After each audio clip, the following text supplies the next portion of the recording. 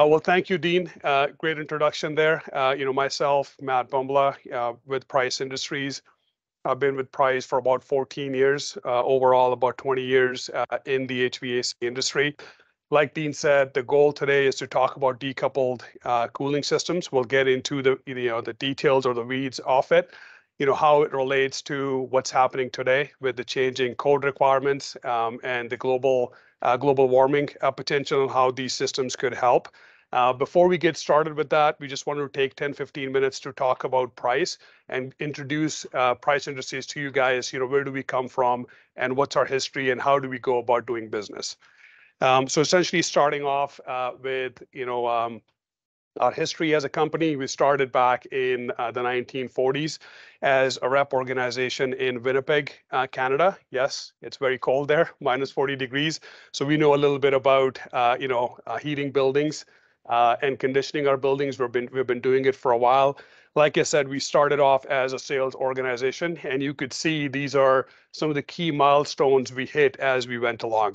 We evolved from being a sales organization to in the 1970s decided to get into manufacturing. What drove that was essentially being able to service our customers. What we found was the manufacturers at the time that we were repping, we couldn't serve our contractors, our clients the way we wanted to, especially when it came to lead time and getting products out on job sites in a timely manner.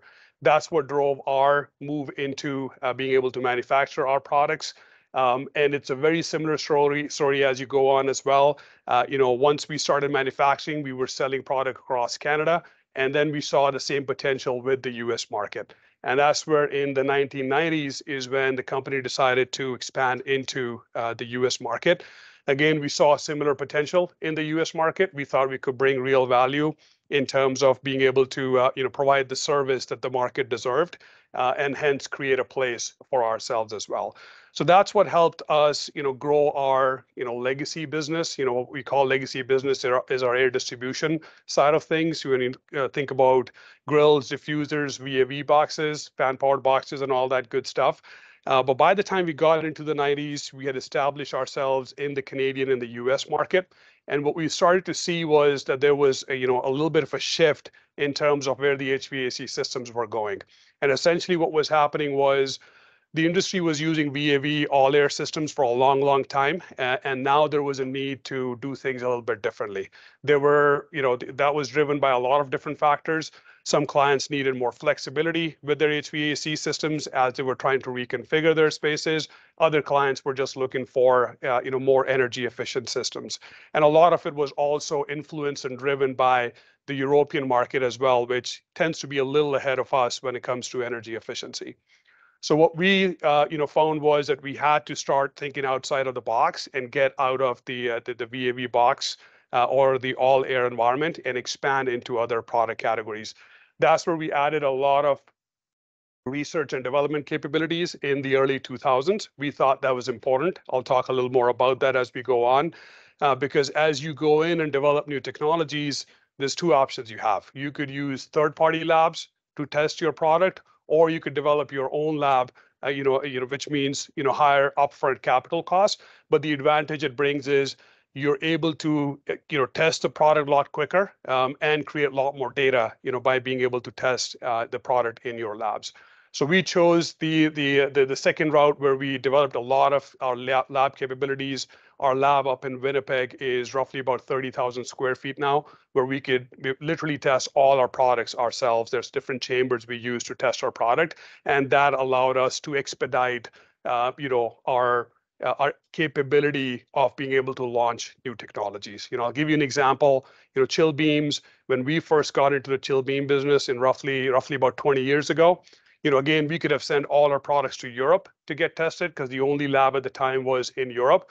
But we built the lab ourselves, and we were able to launch the whole product category within a time period of 2 years, which wouldn't have been possible otherwise. So, again, all of that was driven by the need in the market and wanted to serve the market.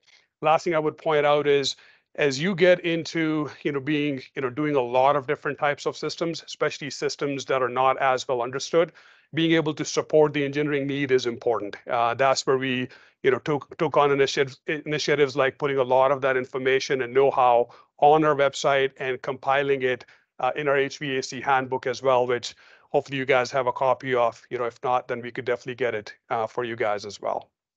So that's a little bit about the company, the history of the company itself. Where are we located? Like I said, Winnipeg is where we started. That's where our biggest hub is. That's where our corporate headquarters are. Atlanta is where Chris and I are from. Mark is based out of Winnipeg. Atlanta is our US head office. We've got a similar manufacturing footprint in Atlanta as well. We're at about 4 manufacturing facilities in Atlanta area. A lot of the products that we'll talk about today are actually manufactured all in Atlanta, including our chill beams, our sensible, DOAS fan powered boxes. We also have a facility in Phoenix. That's where we mostly build products for our West Coast market, our commodity products that are required for the West Coast market for the proximity of Phoenix to the West Coast market itself. It's a pretty neat place, especially in winters when it's a little too cold and gloomy here. If you guys never want to take a trip out to Phoenix, I'm pretty sure Matt and the Buckley team can make it happen for you guys. One other thing I would point out is some of these numbers are a little bit old. We're roughly at about $1 billion as we stand today in terms of our annual revenue, and our actual manufacturing footprint is a little bit over 1.5 million square feet. We're still a privately held company, and that's how we're going to stay, in the long-term future as well. So, what drives us? Hopefully, you guys kind of get the flavor of, what's behind price and, what's brought us from where we were, our humble beginnings roughly about 60, 70 years ago. And at the essence of it is customer service. We have a very, service-driven culture, driven by, our CEO, Jerry Price. He makes a point of being able to service you guys, service the projects, service our contractors, making sure the project is done well, and worrying about cost or implications as an after the fact thing, and taking care of the project first. Some of the values that drive us, integrity, trust, respect, all of those you can imagine. It's all about, taking care of people, whether it's internal or externally, our clients like yourself that we're working with. What we believe in is treating others the way we would like to get treated ourselves. And we feel as long as we take care of our clients and our people, everything else, including the business itself, will take care of itself. All right. One of the big things with service is, actually 2 big items is delivery excellence and new product. And again, you could, hopefully you got the picture of that through the history conversation as well.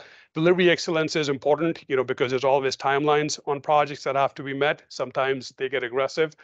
So we make a point of making sure that we stay at the forefront of being able to deliver our products in an effective manner. The new products, that's where I was talking about being able to introduce new technologies and having research and development capabilities. That's been important to us, and that's what helped us relentlessly develop new products so we could serve you guys and the market at large.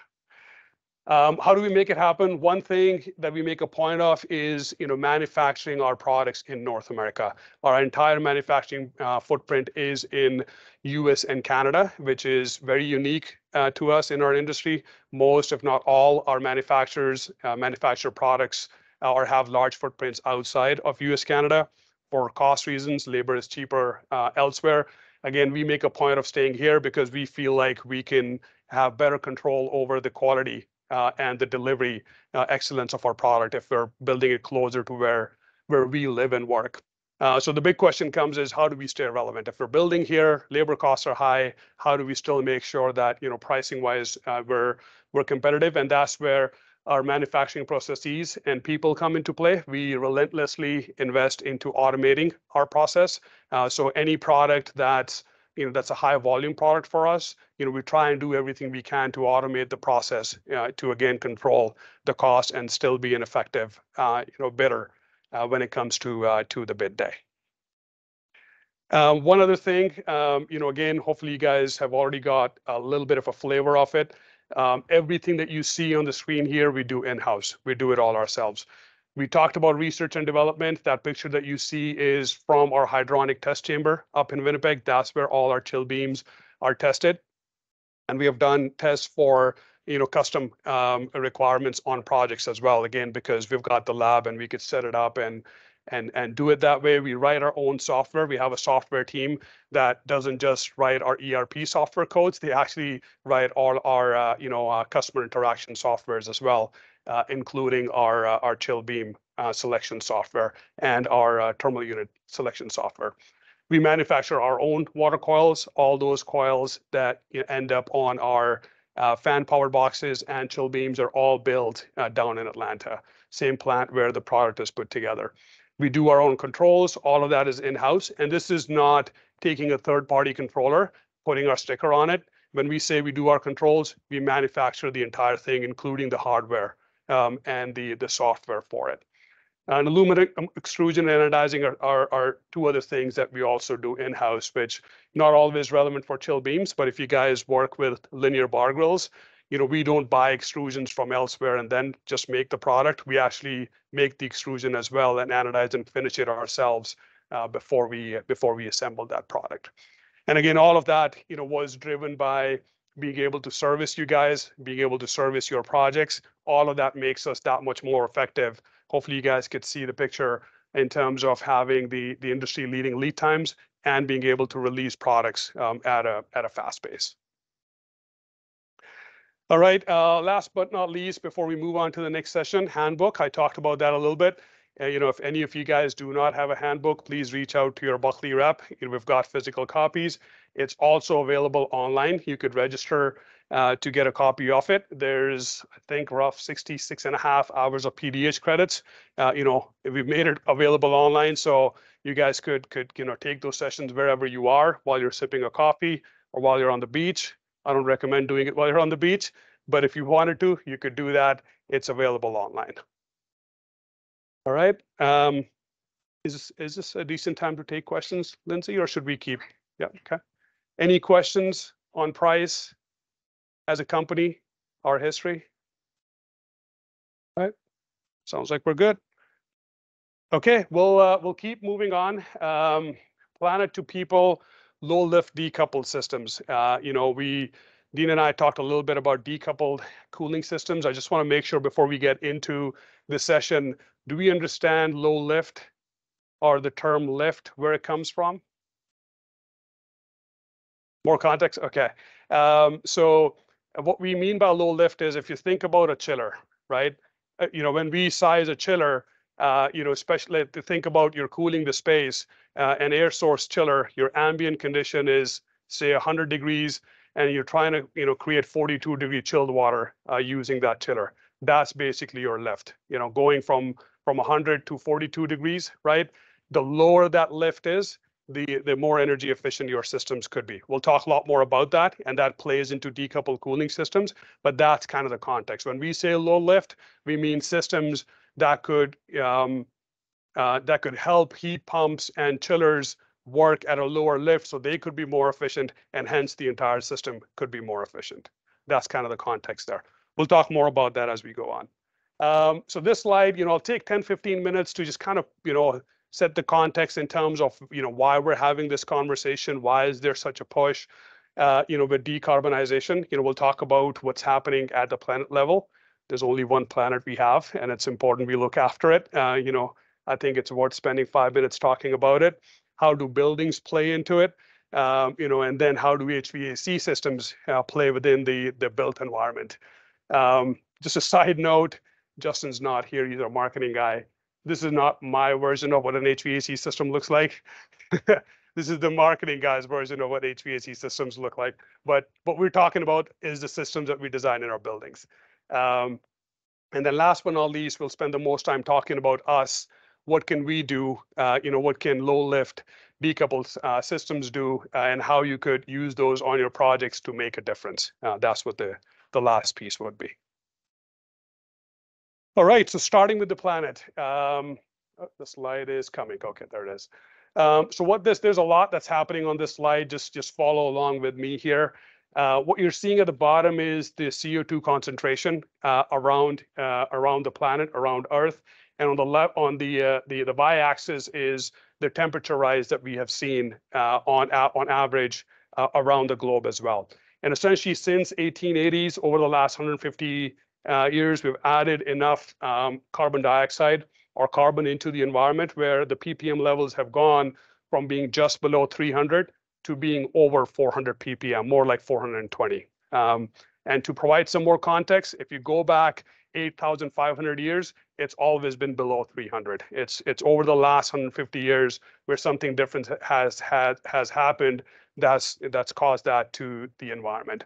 Now, when I first saw it, my first reaction was, well, what if this gets to the levels where we can't just breathe, clean air anymore? It gets so toxic that it would be hard for us to survive. But the fact is, things would get a lot worse a lot sooner than that. Again, to provide some more context, in a built environment, we're looking for ppms of 1,000 ppm or lower to maintain cognitive ability of us as human beings, being able to stay as sharp as we can to do what we want to do in our buildings. So that's quite a distance away. We're less than half the way there. But the bigger problem here is as we increase the CO2 levels, the temperature is rising. Again, what's happening here is every 10 ppm of concentration that we add on Earth, that translates to roughly about 0.1 degrees C of temperature rise on Earth, right? Right now, we're just above 1 degree C temperature rise, and we're already starting to see the effects of it. The Paris Agreement, which was in 2015, has stipulated, in a worst case, we want to stay below 2 degrees C temperature rise, because past 2, the global environment change would be irreversible. But what the real goal that they've set for us is no higher than 1.5 degrees C addition to global warming. And the reason for that is, if you look at this, essentially this shows the difference or the significance of half a degree. If the Earth, the global warming was to be 2 instead of 1.5, that half a degree will mean twice as many plant species would cease to exist, 3 times as many insects would cease to exist, and we would have a lot worse, 10 times worse the environment patterns on Earth. We'll see storms that would traditionally happen once in 100 years. They would start to happen a lot sooner, more like once in 10 years. And that's what we're dealing with. And essentially what that means is if we get to that point, more than half the Earth that's habitable right now will become inhabitable, and will have huge impact on our ability to thrive on the planet. So that's a little bit about the planet. Buildings, how do they play into it? What's their carbon footprint? What's the future solution? Buildings play a big role in terms of adding CO2 emissions on Earth. So this graph, all of this comes from ASHRAE 2030. They've done a lot of research, and there's a lot of scientists that are on the panel that have fed into all this information. Essentially, there's 3 big factors: transportation, industry, and the built environment. And built environment is more than 1/3 of the country, but almost 40% in terms of globally, in terms of CO2 emissions being added on the Earth itself. That's why buildings are important in the context of what we're talking about here. And that's where Architectural 2030 back in 2005 came into prominence, because once we realized buildings were, a big part of the problem and also hence the future solution, Architecture 2030 came into existence because of that reason. What Architecture 2030 or 2030 Challenge stipulated, again, it came out in 2005. The goal originally was to start building our new buildings and major renovations carbon neutral by 2030. That was the original goal.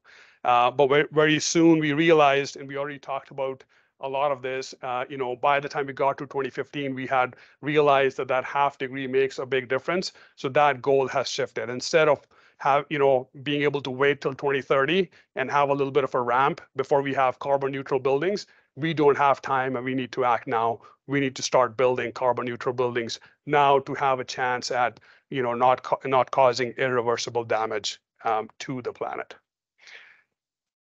All right, so what does the new goal look like? You could see where the 2030 marker is. So the new goal If we want to have a 50% chance of not causing irreversible damage, we basically have to become net zero by 2040. Now, that may seem like the scale shifted for it becoming a little more easier.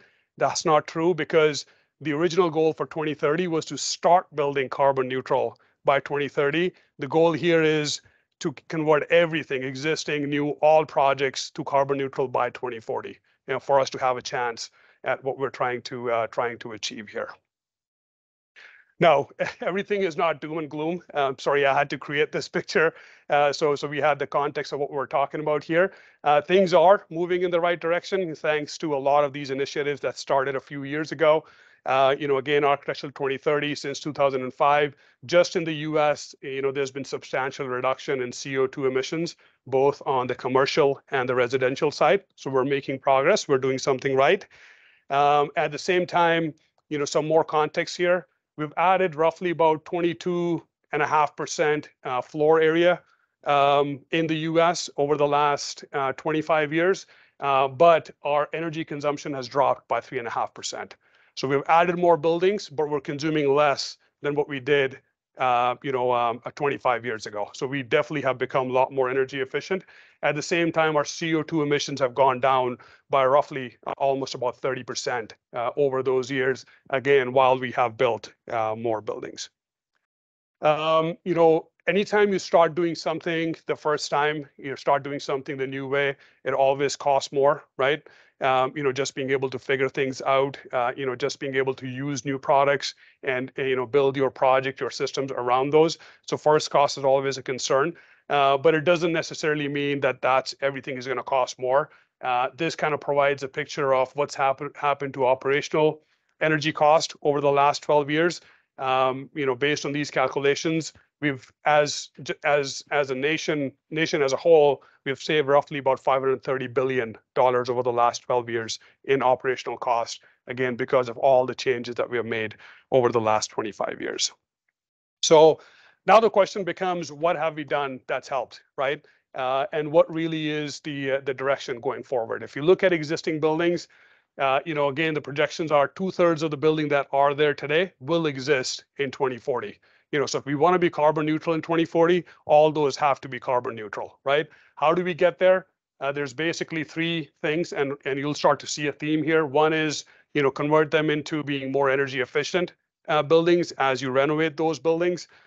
Eliminate fossil fuel, so you're taking fossil fuel out of the building, so you're not adding carbon at the building location itself. And then, at the same time, taking our grids and making them cleaner, replacing dirtier grids with cleaner renewable grids, so you're kind of, attacking it from two different angles. Same thing with new construction. We are expected to double our building stock over the next 40 years. To provide some context, that's roughly adding a New York City every month. That's what we're doing right now globally. We're adding a New York City every month in terms of the built environment. And again, it's the same exact three items where we got to build those more energy efficiently, we got to eliminate fossil fuel, and we have to have renewable energy sources. And that's what basically it comes down to. And that's where a lot of the push that we see with electrification and also energy efficient buildings, this is what it stems down to. We got to build our buildings more efficiently. Electrification, it's been a little bit of a controversial topic. It's still got its issues that need to be resolved. For example, working with ambient conditions in a climate like Boston. Also, there still are some dirty grids out there. But the point is, if we keep adding carbon at every building location, it's a lot harder to go to every building and eliminate it. But if we clean the building itself and then at the same time clean the source, it gives us a better and a quicker chance of building a carbon-free environment. So that's a little bit about buildings. How do HVAC systems play into it? You guys, I'm not sure if you guys have heard of it, but it's probably not as popular term. There's a thing called 40-40-40 rule. What that is, the first 40 is buildings are 40% of the energy consumed or carbon added globally, and HVAC systems are 40% of the energy used by buildings. And the last 40 is the 40% of the energy consumed by the HVAC system goes towards the ventilation system, right? And we'll talk about the ventilation system. But it's the second 40 is why we're talking about HVAC systems. And they've got a lot of attention because of that reason. And essentially, this graph does a good job of showcasing what we have done over the last 20, 25 years. This is ASHRAE 90.1, which is the energy standard for ASHRAE. It started back in 1975, when the oil embargo happened. Not much happened over the next few years until we hit about the early 2000s. That's when we got more conscious about becoming more energy efficient and made a point of reducing our energy usage with every iteration of that standard.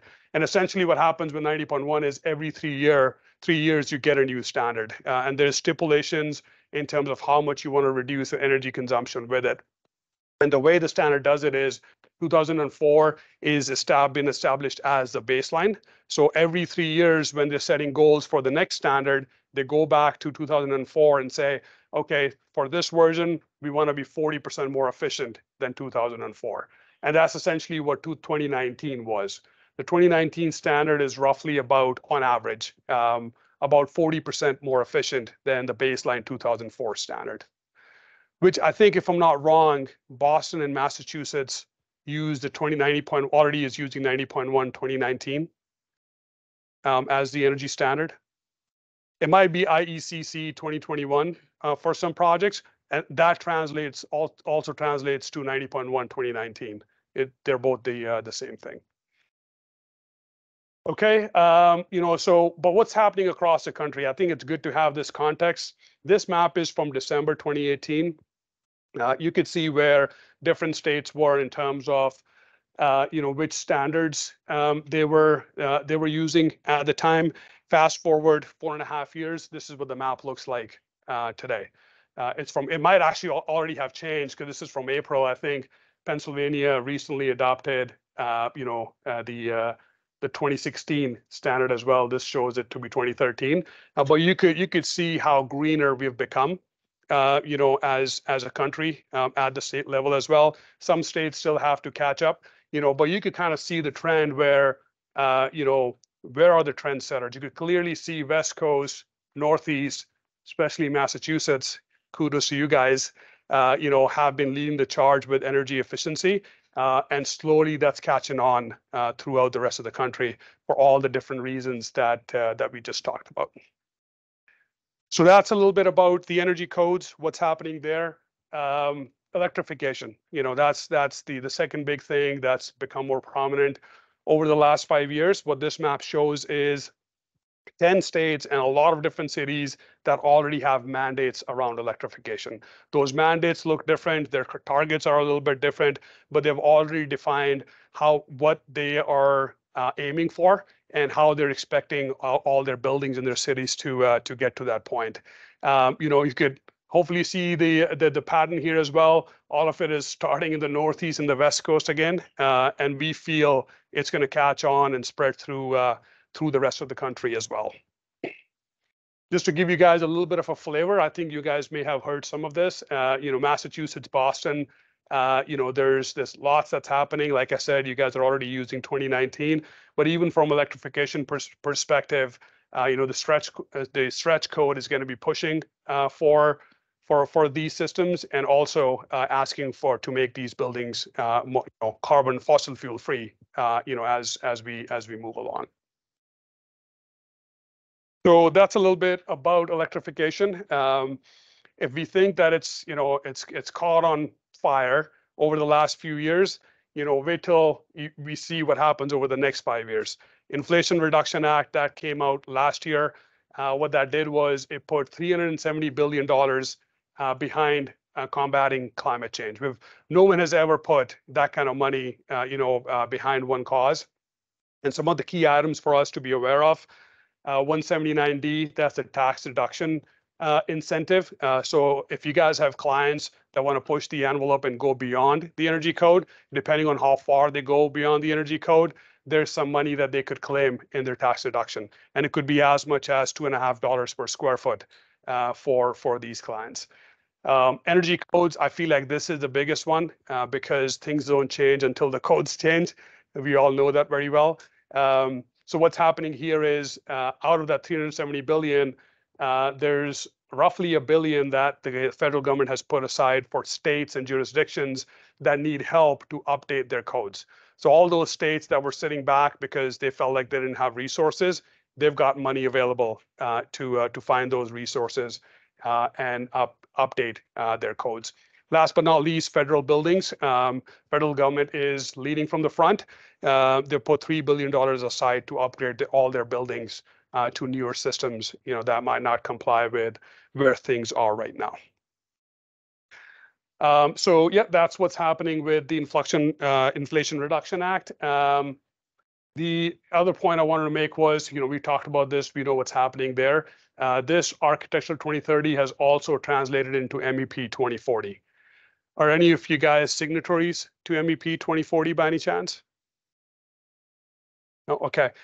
There are a few consulting firms that have signed up with MEP 2040, and essentially what that is becoming net zero carbon or carbon neutral operationally by 2030 with all our HVAC systems that we design, and embodied carbon by 2040. That's essentially the goal with this time, which is right in line with where we need to be by 2040. All right. Any questions at this point before we move into some of the product system discussion? All right, we'll keep going. How can we lead the charge? There is some pun intended there. Electrification, the charge associated with it. How do we take it further from here? Hopefully we understand where electrification comes into play.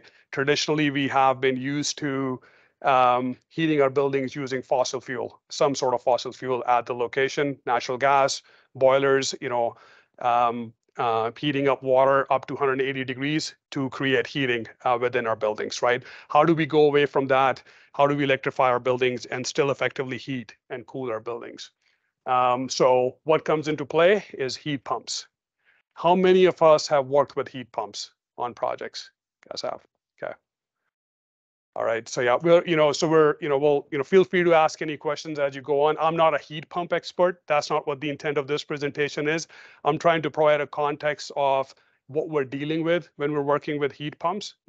There's a good reason why we're using them, but the bigger point here is what are some of the technologies that we have available at price that might help complement or supplement heat pump technologies.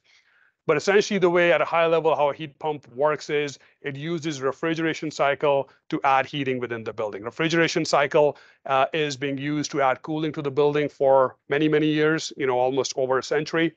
But you could now reverse the cycle and use it for heating the building as well. That's essentially what a heat pump is. That could do both heating and cooling. You could be doing it separately at different times, or in some cases you could do simultaneous heating and cooling as well. How do they work?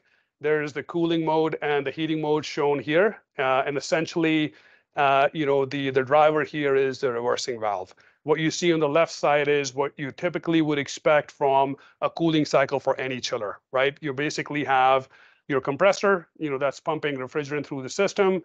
If it's an air source chiller, you're using the coil and the fan to exchange heat or put heat out back into the ambient. And your heat exchanger is where you exchange the heat with water and send that water into the building to cool the building. Very typical. Now, what the reversing valve does is it allows you to reverse that cycle. Instead of just sending cooling into the building, now you could reverse the cycle where you actually take heat from the ambient and put it into the building, and that's how you essentially end up heating the building. In most cases, you're essentially using water. You would heat it up to whatever's possible with a heat pump and then pump it into the building to some sort of a system inside the building to heat your space.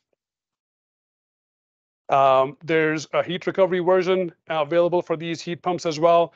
The way it works is it's got a heat recovery condenser. it could only be used when you have a simultaneous cooling load in the building. But essentially what it does is it provides you some free heating when you need both heating and cooling in the building. So there's some additional benefits with heat recovery chillers that could be had. The bigger point I wanted to make was, what are the operating ranges for these heat pumps? We all know how they work in the cooling environment. We've been using those for many, many years. But when it comes to heating, that's what we need to pay attention to. Hopefully you guys have had similar experiences. Would love to get your feedback on it too. But essentially what's happening is typically your hot water range that you could create to heat the building with heat pumps is 75 to 140 degrees. Now, that might not be true for every single manufacturer. Some may claim different ranges. Again, that's not the point in terms of what exactly could be done, but this is the generally accepted range that you could do. What you will notice on this graph is that's what this is showing here, roughly about 75 to 140. 140 is the max you could do, but based on your ambient conditions, especially below 47 degrees, what you could create starts to drop very quickly. And in Boston, we're dealing with ambient conditions that are a lot lower than 47. Hence, you would be dealing with, being able to create certain, degree of hot water, which might not be 140 for your projects. And that's important to understand because it's very different than what it was a few years ago with boilers, where you could create 180-degree water. Now you have to be able to work with a lot lower temperatures. Because that's a limitation that heat pumps have. One other point I wanted to make was this comes right out of ASHRAE 90.1, 2019. That's when this table was added. In the 2019 version, it's the heat pump efficiency requirement. What we generally see is projects being designed around the middle or the medium range, temperatures around 120 degrees or maybe even higher. And what you would notice is if you're able to push that temperature even lower, say 105 or lower, you could achieve as much as 15 to 18% higher efficiency with your heating plant, just by going to a lower entering water temperature on the heating side. So something to keep in mind. Now the question is, what's happening here? How does that work? And essentially, if we go back to the refrigerant cycle, which we're looking at here, this essentially is what your lift is, right? So the two different temperatures you're working with. Let's say for heating outdoors at 0 degrees and you're trying to create 140-degree water, right? You're creating a certain lift. You're going from 0, you're trying to create 140. That's the range, right? Based on the lift, you would have a certain work supplied the energy that you would have to put into the heat pump to create that kind of heating. Now, if you were to drop that temperature from 140 to 120, now that area reduces, which means you could create the same amount of heating with less work. And that's where low lift comes into play, and that's how it helps make our system a lot more efficient. And that's essentially what we're talking about. Another way of looking at it is if this is 75, which is a set point we're trying to achieve in the space, on the heating side, you're basically going 140, right? That's a certain amount of lift compared to what's in the space versus 120, right? So your lift is smaller and you're more efficient. In cooling, you still want to maintain 75, but you're going in the other direction. So if you go to 42, that's a certain amount of lift. Instead, if you go to 55, that's a lower lift. And that's how you become more efficient on the cooling side as well with a lower lift. And that's what's shown on this slide. This is actually for a project in New York City. It's a large corporation, their head office in Hudson Yards. What they did was they used two different chillers. There's a 42-degree chiller, which is used to cool at the DOAS unit, to dehumidify the air at the DOAS unit. And then they had a separate chiller doing 55-degree water, which was supplied to underfloor chill beams around the perimeter and the fan columns. We'll talk about that system in a little bit. And essentially what that meant was 26% efficiency increase going from 42 to 55 degrees. And roughly, and talk to your heat pump chiller manufacturers, they'll tell you the same thing. For every degree drop or raising the chilled water temperature means 2% increase in the efficiency of the cooling plant itself. Now, keep in mind, it's the cooling plant, not the entire system. At the entire system level, it would be a little bit different, but at least the plant is becoming a lot more efficient, right? And that's where low lift is important, right? So hold your thought on low lift and keep those two temperatures in mind, 55 and 105. We just saw traditionally, again, we're used to 180, 140 with heat pumps and then 42 with chilled waters, right? And we just saw how if you take that and drop it to 105 and 55, what it could do to our system efficiency. We'll come back to this and see how some of the other systems can help with that. So what are those systems that could help? Decoupled cooling systems. They could definitely provide a lot of benefits there. What is a decoupled cooling system? Dean touched on it a little bit. This graphic explains it, a little bit as well. What you see on the left side is your traditional all-air system, where everything that you need to do, your entire load, has to be taken care of at the coil on the air handling unit. Once you cool all of that air, then it has to be brought into all the different spaces to provide heating and cooling in the space, right? That's what we've been doing traditionally, and it's a very common system. How would you decouple? The portion on the right side, there's this one way of doing it with chill beams. It shows how that would happen. Instead of having an air handling unit, we now have a DOAS unit, which only does the ventilation and the latent load. So you still have to bring your outdoor air into the building, and you have to condition it as well. So that's what's happening at the DOAS unit. You would need a chiller, which then would feed 55, 57-degree water to chill beams, and the rest of the sensible cooling and the heating happens within the space itself. And that's why it's called a decoupled cooling system. You're not doing everything at the air handling unit. There's only a portion that happens at the DOAS unit. Rest happens within the space, right? And that's got some benefits, which we'll talk about in a minute. How does a chill beam work? Essentially, what's happening there is this is your primary air coming in through your DOAS unit. Again, it's taking care of the ventilation and the latent load.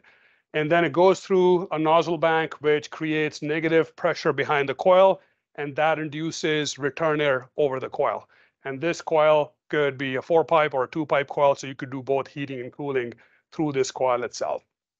So to put things into perspective, you could have an induction ratio at this beam anywhere from 2 to 6, depending on what you need to do within the space. The example uses an induction ratio of 4. So what that means is if you've got 50 CFM of outdoor air coming in, the actual air going into the space is 250. The other 200 is what was induced from the room side, and that's how you create induced air at the beam itself. What generally ends up happening is you end up moving actually even more air than a traditional all-air system using chill beams.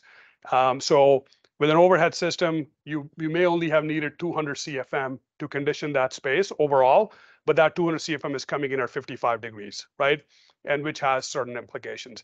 But with chill beams, because you're inducing so much, that 250 CFM that's leaving the beam is actually in early 60s in terms of its temperature. It's somewhere around 60, 64 degrees, which makes it a lot more better from comfort perspective. There's less draft concerns. It's not very cold, 55-degree air. It's a lot more comfortable, and you're moving more air within the space as well. And obviously, once you've got these chill beams, just the way you would lay out your diffusers, you would lay your chill beams out across the floor plate based on how your zones are set up. And then each zone would have its own decoupled environment where it's taking care of its heating and cooling. To kind of put things into perspective, I think Chris will probably get into the details more. If you're looking at an office building, a traditional office building with an all-air system would need 1.5 CFM a square foot to condition it for heating and cooling. If we're using a chill beam system, that DOAS would most likely only be doing 0.3 CFM per square foot. So it's substantial reduction on the fan energy side and how much air you need to bring in and the size of the duct system. So now the question is, why hydronic systems, right? We understand how they work. But electrification is kind of new. Chill beams have been used for a while. And there's two big reasons. One is, just to transport energy. There's a lot of energy benefits you could get from that. Just the way I said just now, you could reduce your fan size to 1/5 for a typical office building. So there's a lot of fan horsepower that goes away. What that gets replaced by is the pumping power for water. And water has 4 times the specific heat compared to air. It's a lot more efficient and effective at moving BTUs from one place to another than air is. And that's where all the transport energy benefits come from. Another big benefit is the size of your infrastructure. This is like for like in terms of loads. Something that you would need 18 by 18-inch duct for to provide cooling for the space could be replaced by a 7-inch duct for fresh air and just a 1/2-inch pipe, which again could be squeezed into a lot tighter space.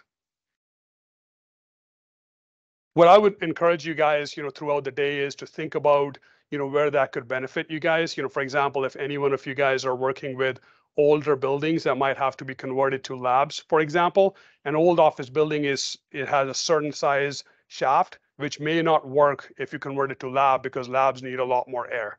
But chill beams could help because that shaft would most likely now be sufficient to bring the air that you need for the fresh air side, and then the rest of the circulation happens at the beam itself.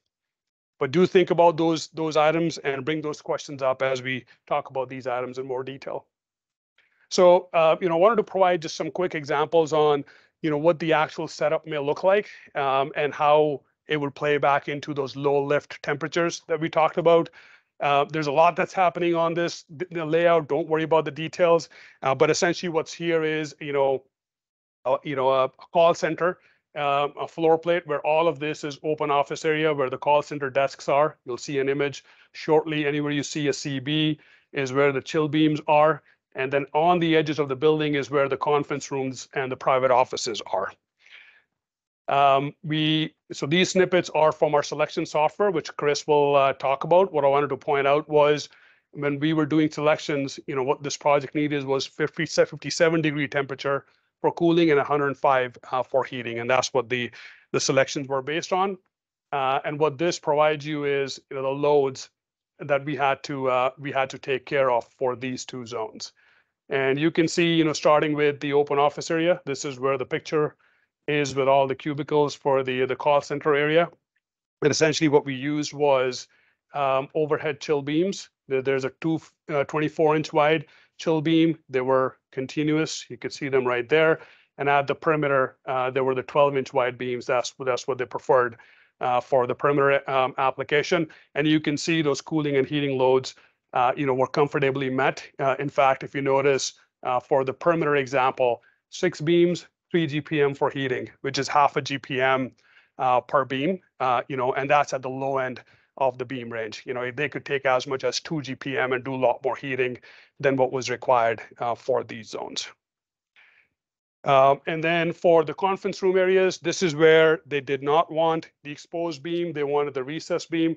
So essentially they used, we call it the recessed beam. I call it the chill beam plenum. So if you think about a linear diffuser, typically it has a plenum behind it.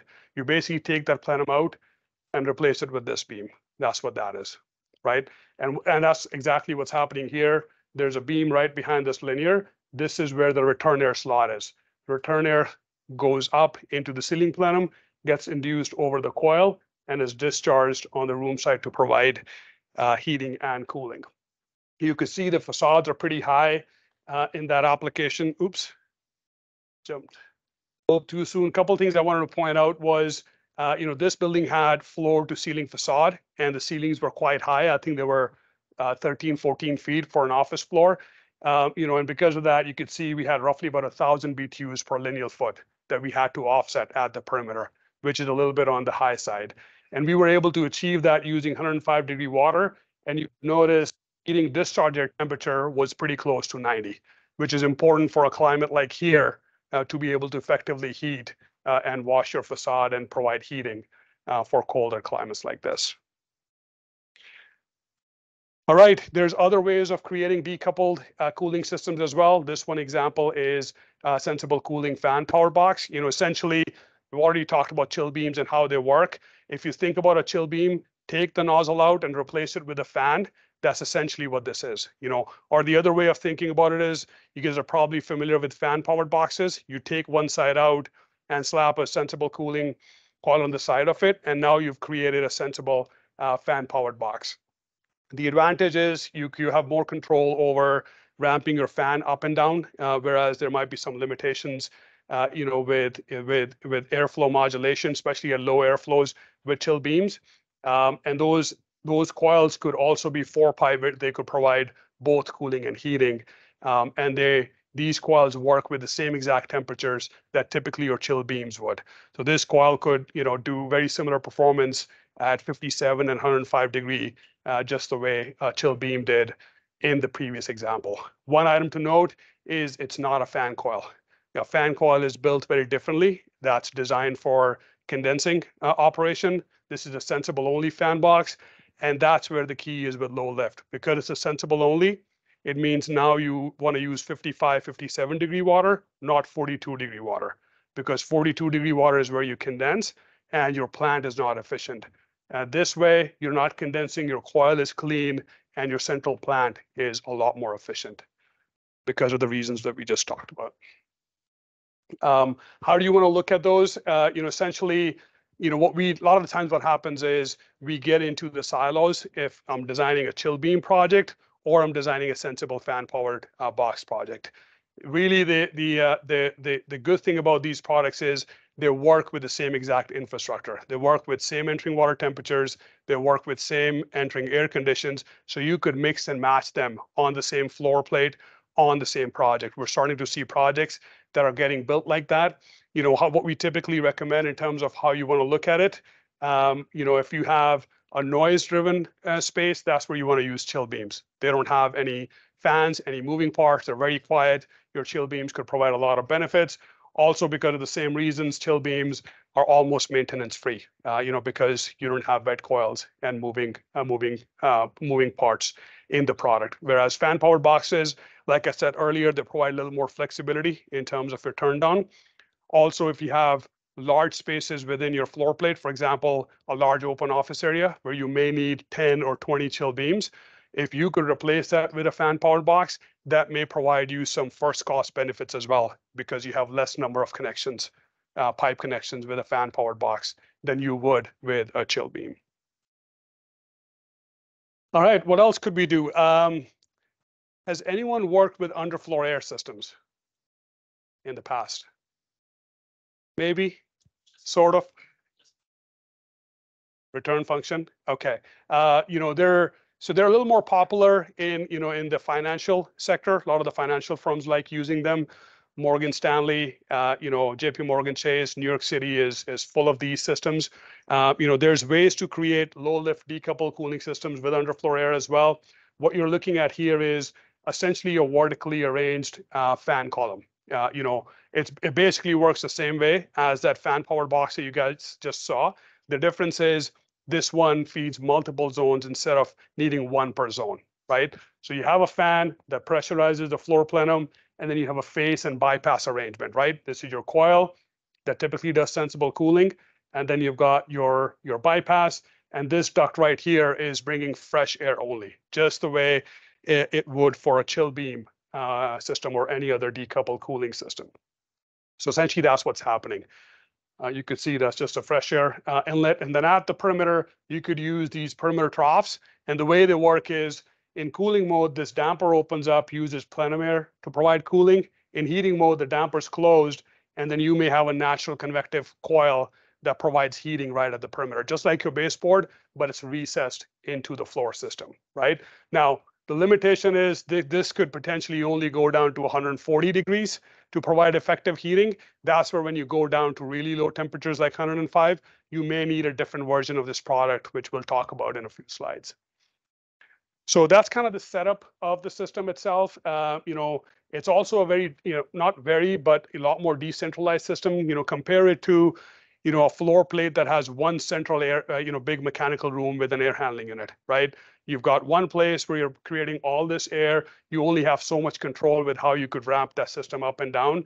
Typically, you would have 4 to 6 of these fan columns on a typical floor plate. And we'll talk about that in a second in terms of what that looks like. And that inherently provides you more control because you've got multiple units, provides you some redundancy as well. Also, this unit is designed to be quiet. So you could be within 15-foot distance from an occupant from this unit, wherever the closet is, and still comply with your Class A acoustic or noise requirements for your project. This is the 40-40-40 rule that I was talking about earlier. 40% of energy consumed by by HVAC systems is on the fresh air side. So being able to reduce outdoor air could have a big impact on your energy usage.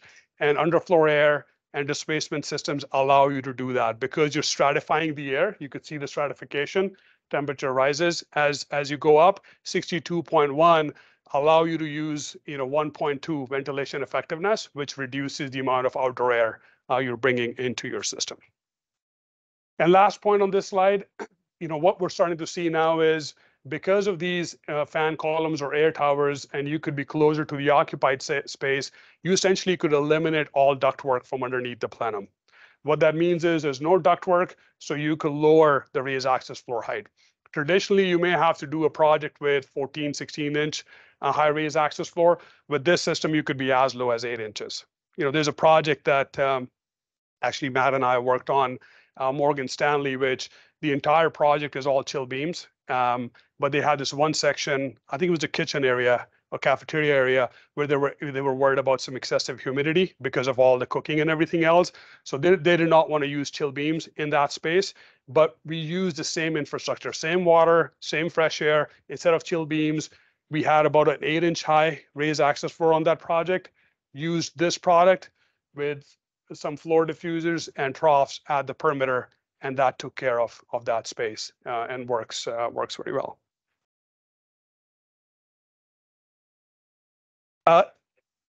Only that area had the raised access floor, but it's a good question because, again, traditionally, if you have a 16-inch high raised access floor, to be ADA compliant, you need a 16-foot long ramp, right? 1:12 ratio, you need a 16-foot ramp. But now, because you could go 8 inches, we've actually done projects, retrofit projects. You come out of the elevator and there's just an 8-foot ramp, and you walk onto an underfloor air plenum that's 8 inches high, and you've created this system. Not just computer room, this is the entire floor plate, the entire office. Yeah, just like the computer room, yes, yeah. So to show you guys an example, this is a quadrant of a floor plate. There's the fan column room. There were 4 on this project, 1 in each quadrant. And essentially this fan column is pressurizing the floor plenum. You could see floor diffusers next to all the cubicles, where people are to provide cooling. At the perimeter, there's these troughs that are providing heating and cooling at the perimeter itself. But that's how you would do it. You would have 4 little closets like this. If you would do it the traditional way, you would need a bigger mechanical room, which could be the size of this elevator riser. If you were doing a traditional horizontally laid out air handling unit.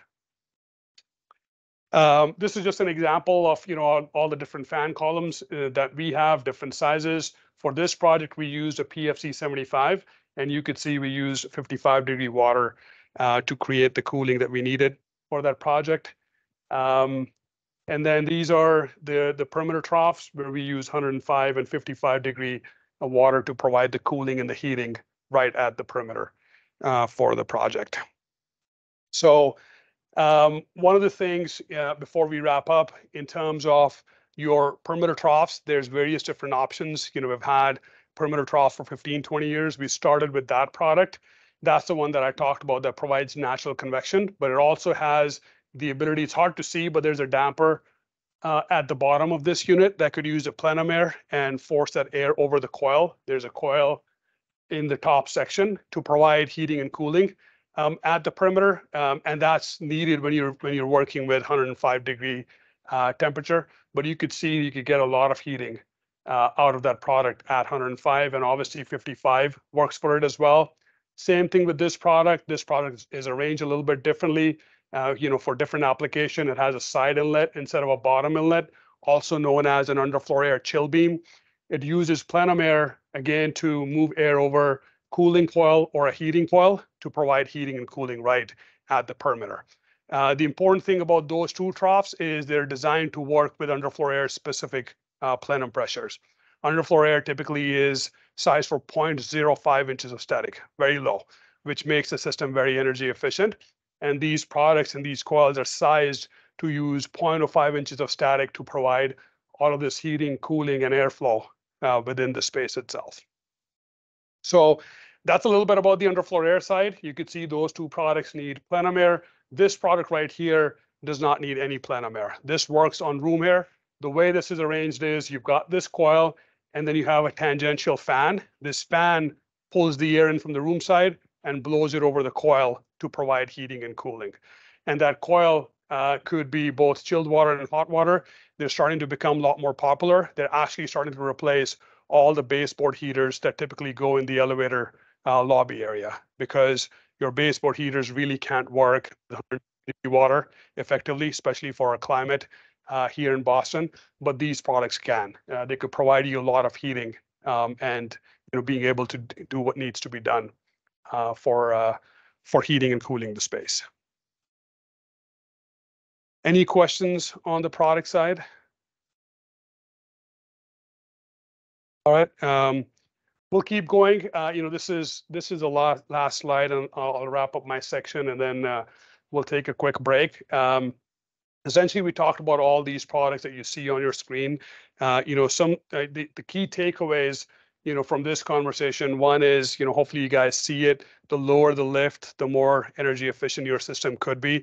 If you have been pushed to provide electrification, if you have been pushed to provide higher and higher efficiency through your systems, lower lift systems is the way to go. They could really, even with all the aggressive stipulations on the recent energy code standards, with lower lift, you could push the envelope and go beyond where the standards are. They could help you with your stretch goals and your clients that have aggressive energy goals. At the same time, all these products, can help you work with those lower lift systems. We talked about 15 to 18% more heating plan efficiency, 26% cooling plan efficiency. All of that could be achieved using these products, and there's additional benefits. Lower BTU transport energy. We talked about that. Using water instead of air can provide substantial energy benefits. More control over your fresh air. We talked about that 40-40-40 rule. 40% of the energy is going on the fresh air side. Because fresh air is dedicated, not mixed in within one air handling unit, you have a lot more control over how much you bring in and how much you send to each zone. That just allows you to have better control and hence provide a more effective energy usage within the building. And last but not least, anytime you have a decoupled system, you've got more of an ability to turn a system off within a zone. If there's a floor space where half the floor needs heating or cooling, the other half doesn't need anything, you have more control over turning it off, and there's no other system more efficient than the one that's turned off, right? So you've got the capability of doing that with a lot of these decoupled systems.